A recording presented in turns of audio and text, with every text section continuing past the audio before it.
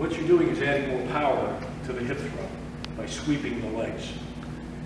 This is a good way to learn it from, Goshi Guruma right into Harai Goshi. Okay.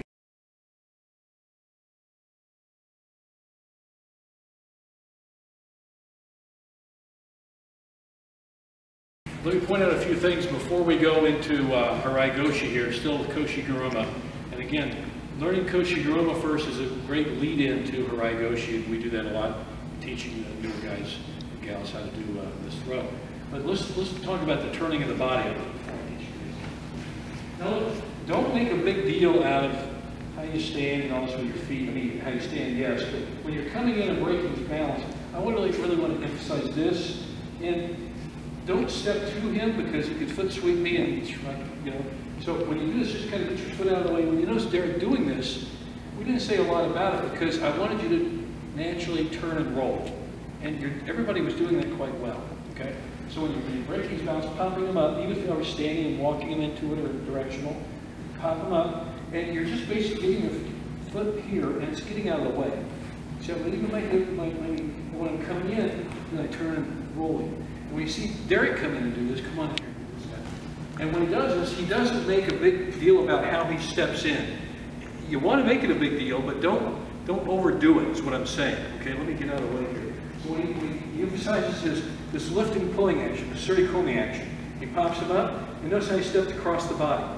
And that just opened everything up there, and now all he has to do is roll in, and he's in position to throw. Did everybody see that? And when he does that, he just rolls him over his hip, wheels him over his hip. That's what we call it Goshi Guruma. You're wheeling him over the hip.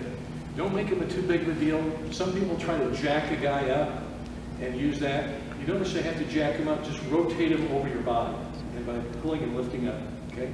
So there you have that. If you do it that way, you're going to lead right into a really good way of doing Harai Goshi here. So let's look at this. Do it again. And again, as you get good at these, eventually you want to walk him into your Goshi Guruma moving, but right now we're doing basics. We're doing stationary, okay? So he breaks his balance, he does everything else. He comes in, but Derek is going to make sure of this. He doesn't want to throw his hip in too far in front of Eric. So when he comes in and does his turn, it's kind of like right shy, just slightly in front of him. Because what he's going to be doing now, he's going to be pointing his toe, he's going to be sweeping across the leg. And you don't have to make a big, big sweeping movement. You can come in and just make a short, choppy sweeping movement. But always remember, point your toe and just follow through with it. So you don't have to throw him all. If you throw him too much over your hip, you're coming too hard with your hip. If he comes in too far with his hip, his leg kind of useless now. What we want to do is the action of the sweeping leg action. So why it's Harai Goshi, it's a sweeping. Harai means to sweep with the leg. Goshi means over the hip. Okay, that's the axis. So right around here is the axis, and there's the sweep, okay? So,